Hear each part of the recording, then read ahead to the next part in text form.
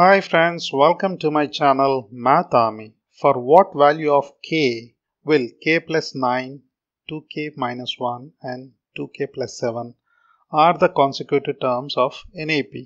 So given k plus 9, 2k minus 1 and 2k plus 7. Guys, read it as 7, 2k plus 7. Okay. Now these are our three values and the first value would be A1 followed by A2 and A3.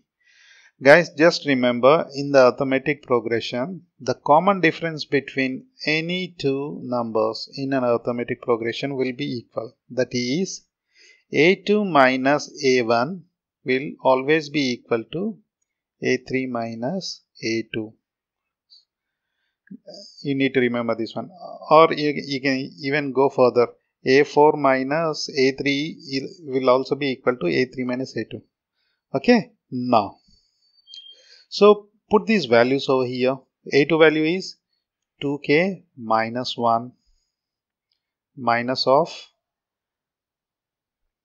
k plus 9 is equal to 2k plus 7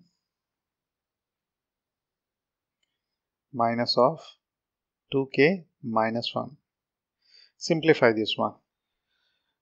2k minus 1 minus of k is minus k and minus into 9 is minus 9. And here 2k plus 7 minus 2k plus 1. So 2k gets cancelled and here 2k minus k is k, minus 1 and minus 9 is 10, and on the right side 7 plus 1 is 10. And if I move 10 to the right side, 8 plus 10 is 18. So therefore k value is 18. Guys, this question was part of previous year, I believe 2016 or 15, I don't remember, but I thought of discussing with you. And if you like my video, please share and subscribe. Thank you guys.